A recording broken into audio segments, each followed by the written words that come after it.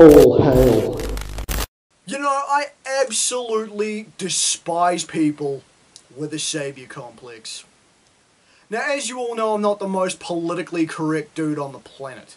A lot of the videos I make are arguing with the so-called woke movement, so-called SJWs, as far out of favour as that term has fallen.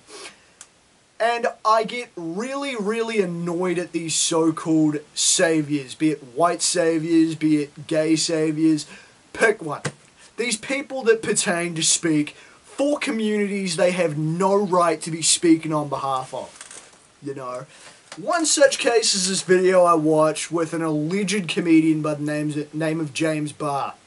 He went on Piers Morgan's show, and this is the second video I've seen with this dick arguing with Piers Morgan. It was a video to do with Snow White and the Seven Dwarves and the recent movie that is coming out. There's a whole bunch of controversy over casting dwarf actors as the dwarves and the general gist of the story and so on and so forth. Peter Dinklage criticised the concept of the dwarves and dwarf actors and so on and so forth. And James Barr came in, you know, defending truth, justice and the Peter Dinklage way. But on the other side of the coin was Dylan Postal. Now, if that name sounds familiar to you, he's the dude that was Hornswoggle in the WWE for 10 years. He's an alumnus of both WWE and Impact Wrestling. I think he's made cameos for MLW at points too. But he's mostly been an ex-WWE and Impact guy. So, he was on the show too, and you had this little tete-a-tete with fucking him and James Barr with Piers Morgan in the middle. Hornswoggle basically spent the entire time getting shouted over by these two egomaniacs, but you had James Barr sitting there trying to be condescending to this dude who was giving his take as someone who has acted in movies. Hornswoggle's gist of his argument was that Peter Dinklage doesn't talk for all dwarf actors, and if you're gonna have a fucking go at me for that terminology, bear in mind Hornswoggle uses the term dwarf actors to describe himself. So, I'm quoting the man himself here. So, Hornswoggle says that Peter Dinklage doesn't talk for all dwarf actors and the things he's saying, and he's annoyed that Peter Dinklage is trying to contribute to a lack of work for people like Hornswoggle because there aren't that many roles for dwarf actors in Hollywood, which, fair fucking argument.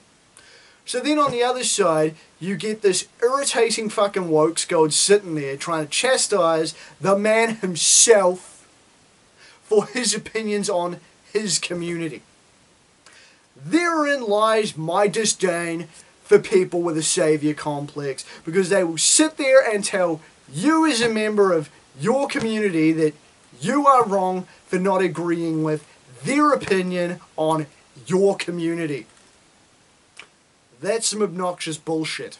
See, the thing that pisses me off about people like James the Jackwagon is they pretend to speak for entire communities that didn't ask for their opinion to start with. Look at this interview. The clown pretty much admits as much while being too stupid to realise he's admitted as much. Hornswoggle spends most of the interview trying to speak while being yelled over by Piers and this idiot.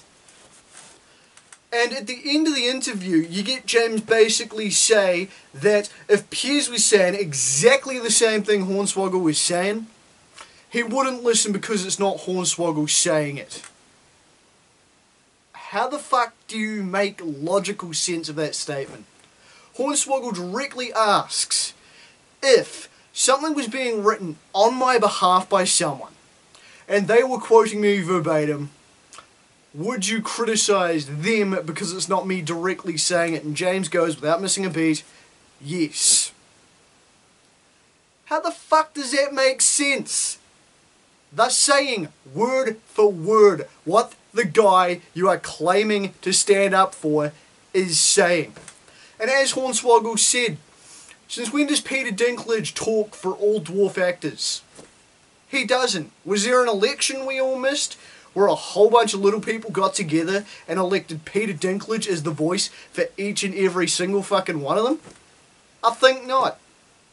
And so, James is electing himself to do exactly the same thing, and when someone he's pertaining to speak for tells him, well, I disagree with what you're saying, I disagree with what Peter's saying, I disagree with what you're saying. When someone in that community he's trying to speak on behalf of says that, he still doubles down. He doesn't fucking humble himself. He doesn't sit there and go, okay, well, I didn't hear all voices before I jumped to my conclusion. Okay, I apologize. I will backtrack and say that obviously he doesn't speak for you. Now, James Barr is the type of dude who expects everybody else to listen to the people he claims to be speaking on behalf of. So why is he not sitting down, shutting up and listening to the people from these communities that disagree with him? Is that not what a reasonable person would think? Is that not what a sensitive person would think? Is that not what an inclusive person who cares about these minority communities would do? Apparently not if you're James Barr. But this is why I hate these so-called saviours. Because they are trying to speak for a community that didn't fucking ask them to in the first place. And when they're confronted by someone from that community that tells them as such, they backpedal and double down instead of going, whoops. You're pertaining to speak for people who didn't ask you to speak for them in the first place, and when they say that they don't agree with you, you then go ahead and chastise them for disagreeing with you on an issue that affects them. That's not being an ally, that's not being a saviour, that's being a pompous, woke, narcissistic asshole who is trying to take a high road on a subject which doesn't pertain to you to start with. And I hate smug motherfuckers like this James Barr asshole. As I say, that's now 2 different interviews at least I've seen with him. Talking to Piers Morgan, where he is so obnoxious and so bad at arguing his ideas, I'm agreeing with Piers Morgan. Let me reiterate, I am agreeing with Piers fucking Morgan on social issues because this guy is so stereotypical and fucking obnoxious that he's making his argument look like shit. He is putting his message across poorly. He is behaving like a childish asshole. He is ticking every single box of his stereotypical woke SJW, and I don't give a fuck if you don't like that terminology. If you don't like it, give me something more modern and more fucking current to use.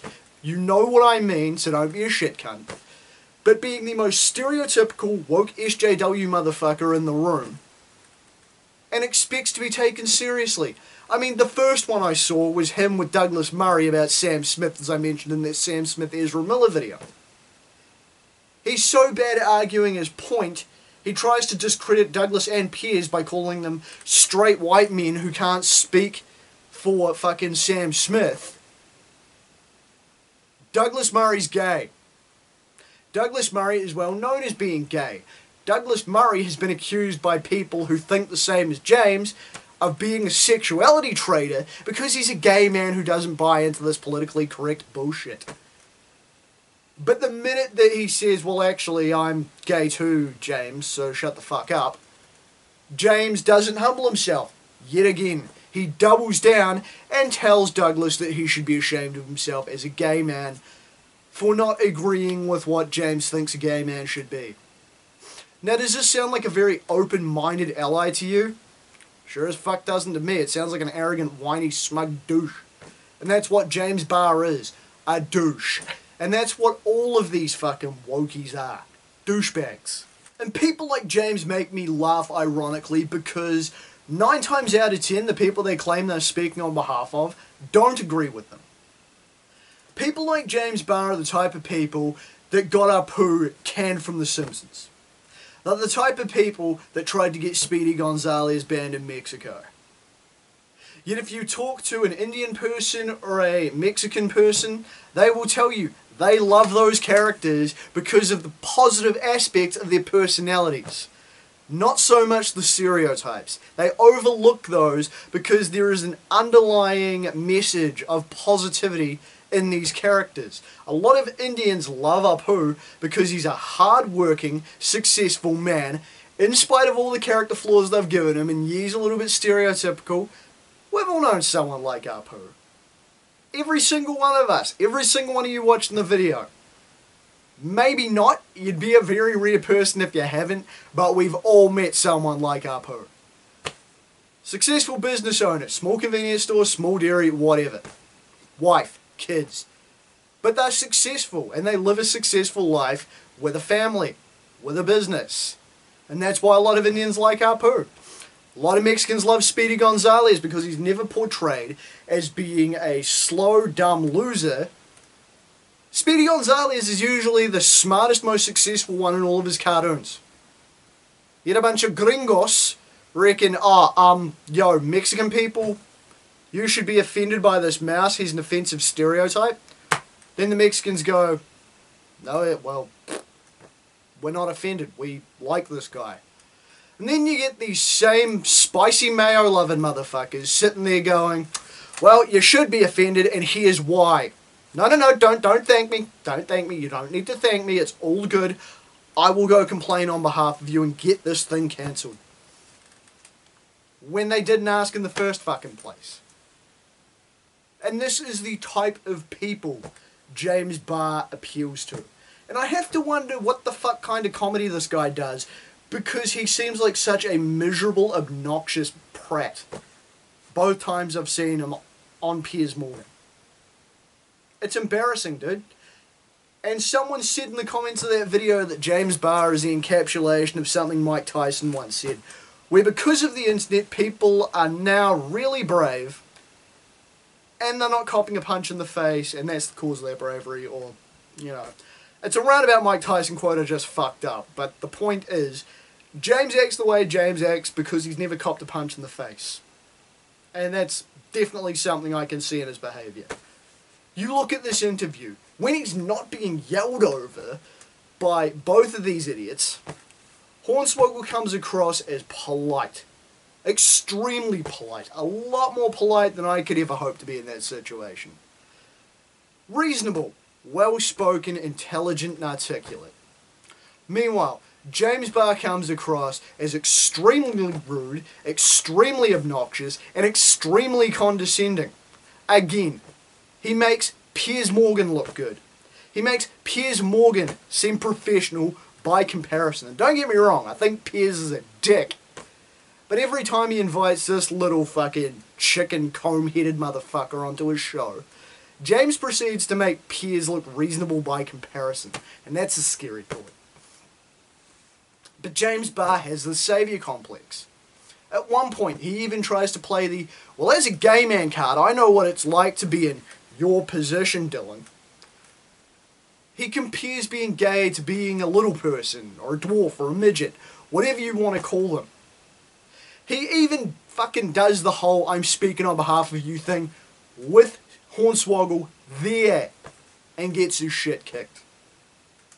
At one point, he tries to chide Piers for using the term dwarf actor, and says he should instead use the term actor with dwarfism, to which Hornswoggle says, well, I'm perfectly fine with the term dwarf actor. In fact, that's how I describe myself. And then James backpedals with, oh, we'll call you whatever you want to be called. That's your prerogative. Like, bro flip-flops as well. Rather than concede, it's just, yeah, okay, whatever. But anyway, my point is, I'm going to continue being an obnoxious little wanker. I can't stand people with this fucking saviour complex, dude. Because it's all well and good if you want to be a wokescold on behalf of your own community. Whatever. It's still obnoxious because you still don't speak for a majority of your community. You speak for a loud, obnoxious part of your community, but you don't speak for a majority of your community. And yet you fucking sit there trying to be the saviour of everyone else's communities. Like I say, fucking James Barr trying to talk on behalf of dwarfs everywhere, based on something Peter Dinklage said, comes up against one that doesn't agree with him, and he doesn't know what the fuck to do, all in all. Because he's told, you don't speak for me. Neither does Peter Dinklage. The problem with people like James Barr is their egos are so big. They think that being pompous and condescending makes them progressive. The reality is, they're too stupid and narcissistic to realise that all they're doing is being patronising and pissing both sides off. Both the people that disagree with them and the people they're trying to argue on behalf of. Because you have people going, you're a fucking idiot, you're annoying and what you're saying stupid.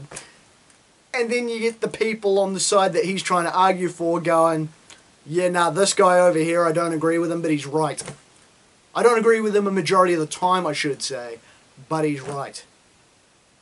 Meanwhile, you've got the douchebag being a saviour in the middle going, yes, that's fine, dear, but anyway, I'll continue to speak for you even though you didn't ask me to. There's a magical and hilarious arrogance in it that I don't think I could summon.